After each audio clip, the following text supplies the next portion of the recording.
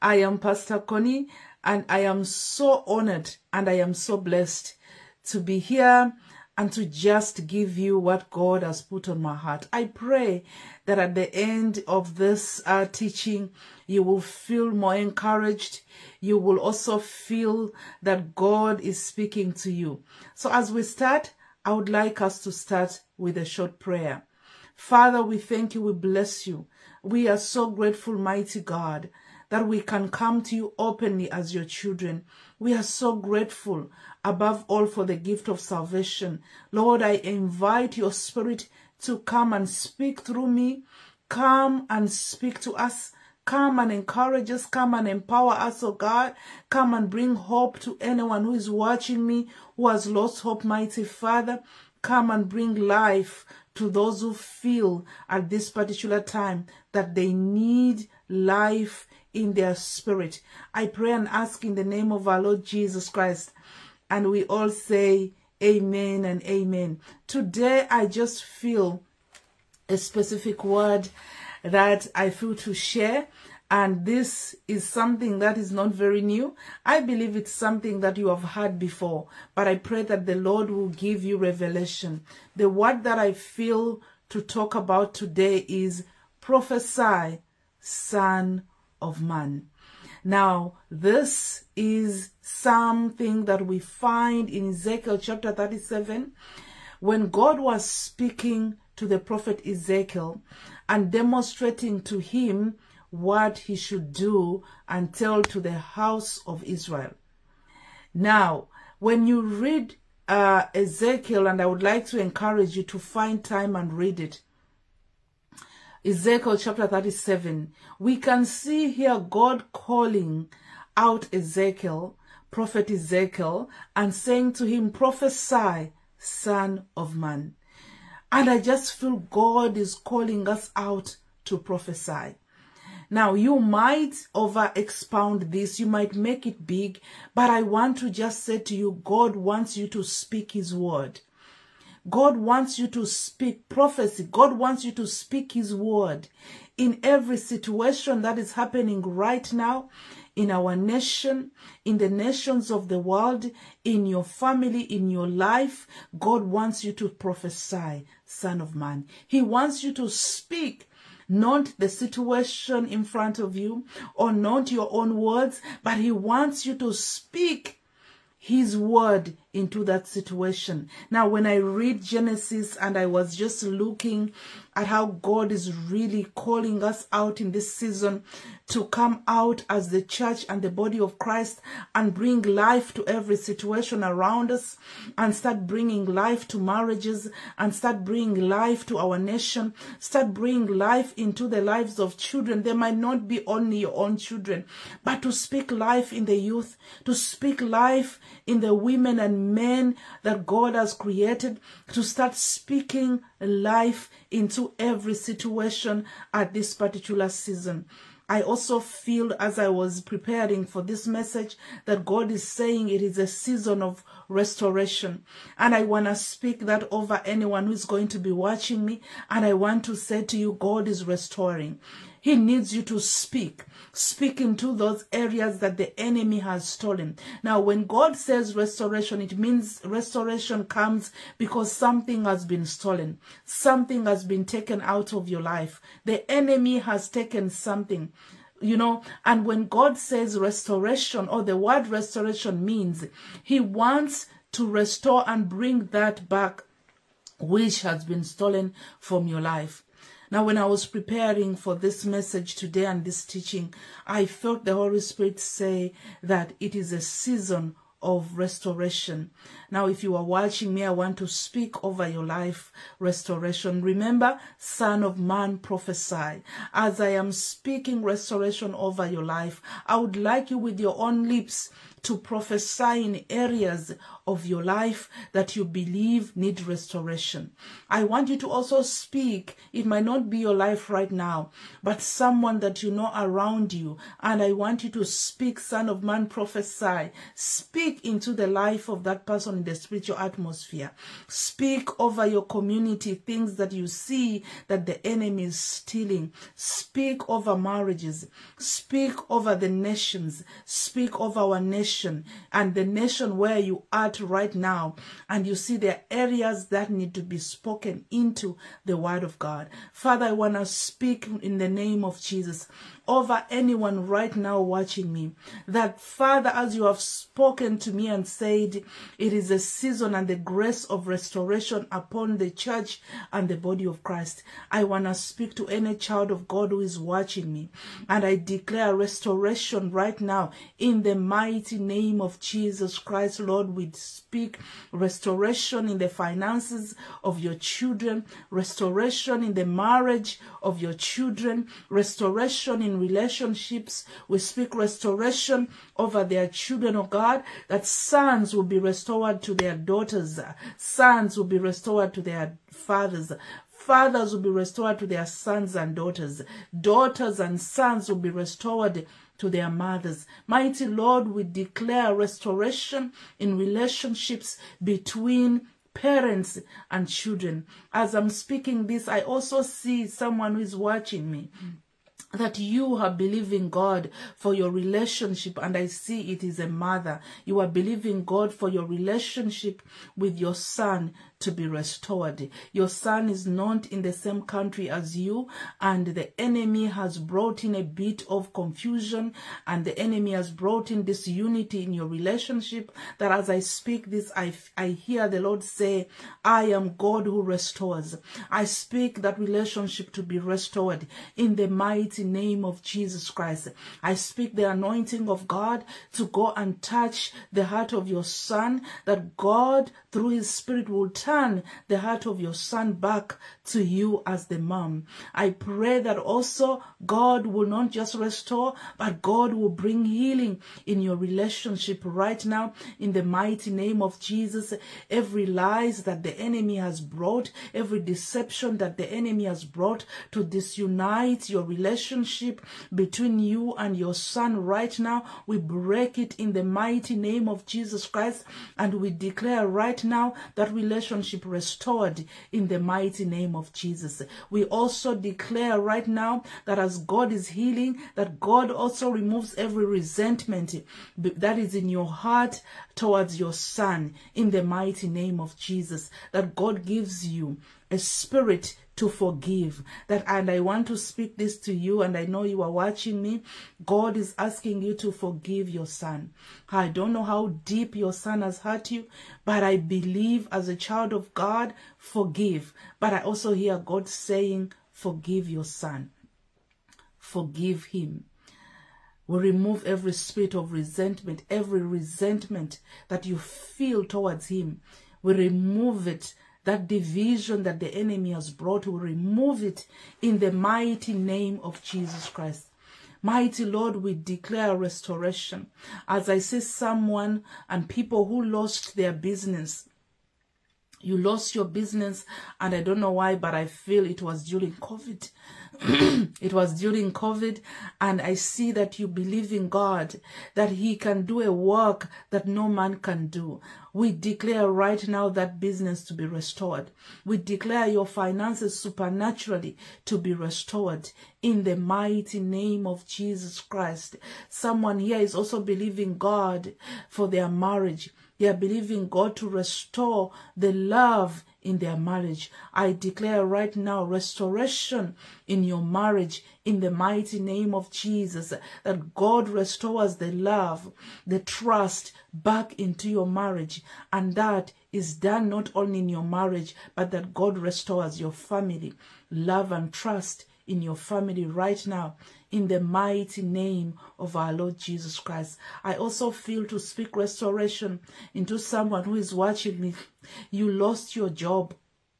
And when you lost your job, what happened at the workplace and that made you lose your job was something that the enemy set up. It was false evidence that was given against you. And I declare right now, and I speak in the mighty name of Jesus, that God is going to reveal the truth in the mighty name of Jesus. God is not just going to restore the position and the job that you had. God is actually going to take you to a better position, higher than the one you were at. And the people that did this to you, I know you know them. As I'm speaking right now, you know them. I want to ask you to forgive them. Release them and forgive them. And this is the doing of God right now. God is the one that is going to restore you. God is the one that is going to promote you and lift you high. And God right now is doing the work of restoration.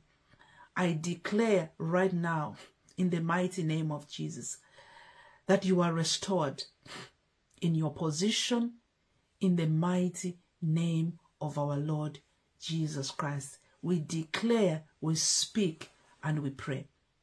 Now, Son of Man, God said to Ezekiel, prophesy, Son of Man. I want to encourage you that let this be a daily lifestyle where you understand the authority and the power that God has given you. Now, let me show you what God showed in Genesis. This is how much authority and power God gave to man. In the beginning, when you read the book of Genesis. Now, when you read Genesis chapter 1, verse 27, it says, and God created man in his own image. In the image of God created him. Male and female created he them. Verse 28. And God blessed them. And God said unto them, be fruitful and multiply. Fill the earth and subdue it. And have dominion over the fish of the sea, and over the fowl of the air, and over every living thing that moves upon the earth. This is how much authority God entrusted man. In the beginning, when you read, when God was speaking to the first man, Adam, he gave them so much authority. And this is the authority that God carries and has given us to man.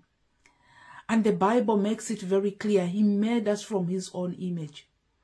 Now, when you continue and you read Genesis chapter 2, verse 19, look at what the Bible says. And out of the ground the Lord God formed every beast of the field, every fowl of the air, brought them unto Adam to see what he would call them. Now, it goes on. Whatsoever Adam called every living creature, that was its name.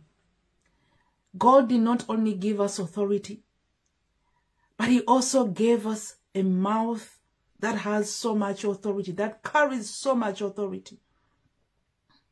God entrusts Adam to name. And whatever he called anything, the Bible says, that was its name. So in other words, man has been given so much power with the mouth or with your words to create. We can see this replicated in the beginning through Adam in Genesis chapter 2. Adam is given so much power by God to create. And I'm not saying he created these things, but with his words, God gave him to speak. And remember again, we are made from the image of God. When you read the whole of Genesis now, I wanted to bring it in. When you read Genesis chapter 1, when you read chapter 1, the whole of chapter 1, you can see chapter 1 from verse 3 to verse 31. You can see God speaking everything in creation. He spoke and it was. He spoke and it was. He spoke and it was. If God Almighty needed to speak, the Bible would have said God thought and things were. But there is so much power in word when we speak. And I want to say this because remember, we are created from the image of God. God spoke and it was. And because we are created from the image of God, we also have so much power in our speaking. Genesis chapter 14 and verses 15. The Lord said unto Moses, why do you cry unto me? Speak unto the children of Israel that they go forward. Now look at the power our words carry. God did not just say to Moses, call unto me, pray. God, as the children of Israel were calling out and saying, the Egyptians are at hand. We are going to die. They are going to kill us. God shows Moses something very profound here. God says to Moses, why do you cry unto me? God says to Moses, speak. And this is what I want to say to you, child of God. Speak. Why are you crying to God? Speak with your mouth. Prophesy into being, it shall be. And God reminded Moses to speak, because that is how much authority and power God has given to our words. And today, I want to encourage you and also remind you that that mouth that we have, the words that come out of our lips are so powerful. Now, these words are so powerful that so many scriptures in the Word of God, I will not even finish all of them, talk about the power of our words. Now, if you can read what happened when Moses spoke, believe me, we can see in that chapter what happens in the end, that now eventually the children of Israel cross from where their enemies were. They cross over the Red Sea to the other side. And all God was reminding Moses to do is, Moses, speak. Child of God, speak the word of God. Speak life. Speak the word of God. That is how much power and authority that we have been given as human beings, and you as a child of God who carries the Spirit of God in you. I want to say to you, you have the words of life. So, I want to quickly finish by talking about what our words carry. Now remember, our words are powerful, and we can choose to give life or death through our words. That is how much authority and power our words carry. God has given us power and authority through our words, just like I've talked about Moses. Now, number one, our words can bring life or death. Proverbs chapter 18 and verse 21, popular. It's a very popular one. But I also believe that we quote these scriptures, but I don't know if we understand the deep revelation and meaning behind these scriptures. Now it says, death and life are in the power of the tongue. The Bible does not say death and life are in the power of the word of God, or are in the power of, I don't know, your actions. The Bible says death and life are in the power of the tongue. And they that love it shall eat the fruit thereof.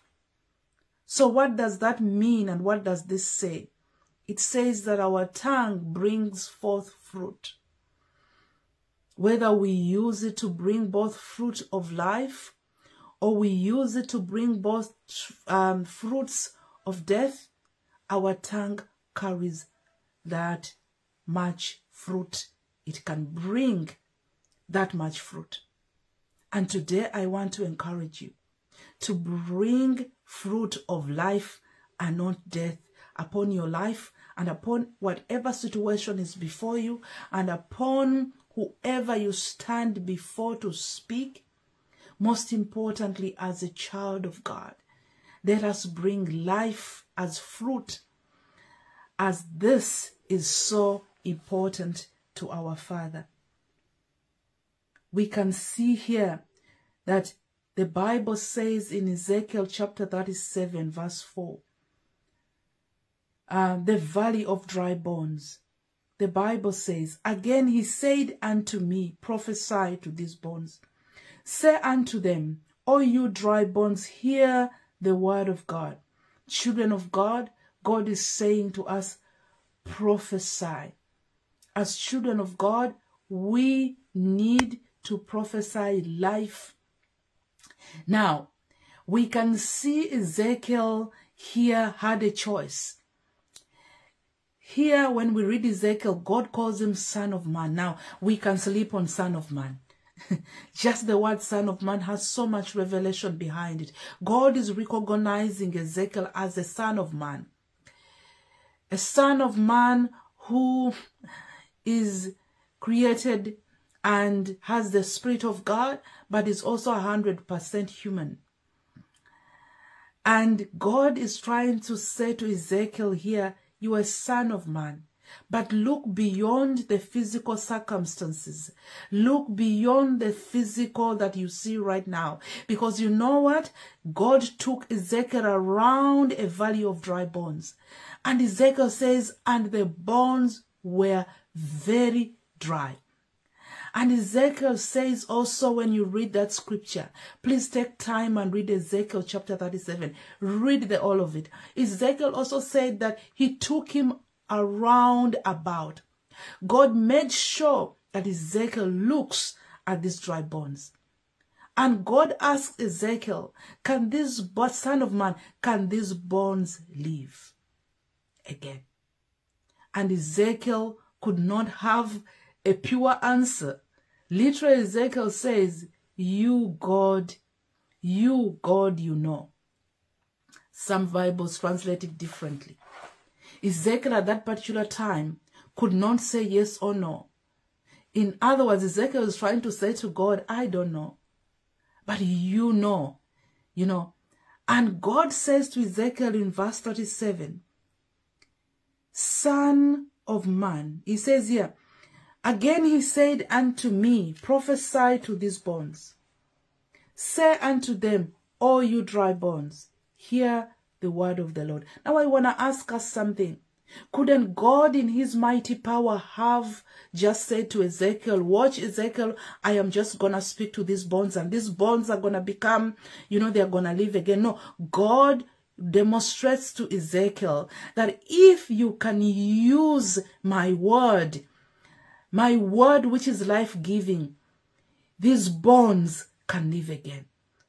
And what does the Bible say? Speak the word of God. God does not say to Ezekiel, speak your word of doubt.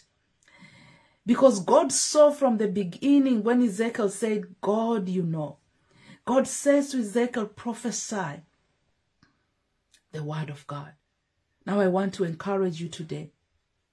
You have a choice to either speak the word of God, to either be quiet and not even to say anything, or to actually speak death. Ezekiel had a choice to not speak life.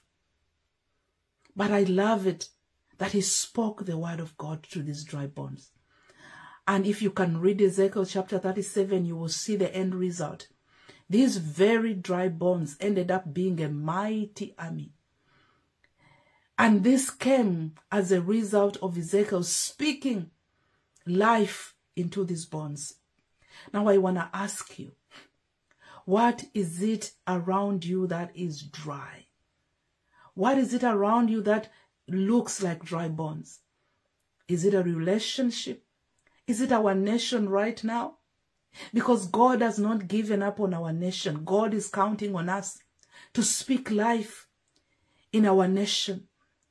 God is counting on us to speak life into the lives of the youth that we see around, without a dream, without a goal, living a hopeless life. God is counting on us to speak life. These bones were very dry. And I believe God is saying to us the church, the children of God, to awaken. To awaken and not mop and cry like everyone around us. But that whatever situation right now is in front of us, that we speak life so that he can restore. That we speak life so that he can revive. That we speak life so that he can heal. That we speak life so that he can, you know what I mean, bring every situation back to life. Our God is able. And he is asking us to speak his word. Not to look at that situation and analyze it and overanalyze it and say, you know what, this marriage is dead. God is saying, have you spoken life? Because after speaking life, keep speaking life. Don't speak life today. And then after you have spoken life, the next morning, you are saying, oh, there is nothing good here. Because that is your tongue. You have so much power. You can speak death or you can speak life. So today, choose to speak the word of God, because the word of God has power. The Bible says, from the abundance of the heart, a man speaks. You will speak from the overflow of your heart. So fill your heart with the word of God. It is that powerful. Fill your heart with his word. Do not stop filling yourself up with the word of God. In everything you see around you, ask yourself, what does God say about this? Speak the word of God, and you will see life giving in every situation that we see around us. If you are watching me and you have given up and you have lost every hope, I want right now to speak life in your spirit. And I want to say to you, arise and shine, child of God. Arise right now and shine in the name of Jesus. Arise and speak the word of God. Because the word of God brings life, and the word of God recreates. The word of God restores. The word of God is hope and life and hope. So speak the word of God. Fill yourself with the word of God. We will, lastly, I want to say, you and I will be judged by our words. Matthew chapter 12, verse 36 to 37 says, and this is what God is saying. This is how serious. God has given us authority and power over words. We can prophesy using our lips, and we can speak life, or we can choose to speak death. That is how much power God has left before us. But I want to say to you, and I want to caution you, we are going to be judged by our words before God. Matthew chapter 12, verse 36 to 37. But I say unto you that every idle word that men shall speak, they shall give account thereof in the day of judgment. For by your words you shall be justified, and by your words you shall be condemned. So be watchful and careful of the words that come out of your lips, because these words are words that are going to go before God and will be judged by these words. That is why it's very important for us to watch, be watchful with what we say. I want to finish by saying to you, God has so much mercy. That is the best thing ever. You can go before him and ask him to forgive you for the words that you have spoken over your life.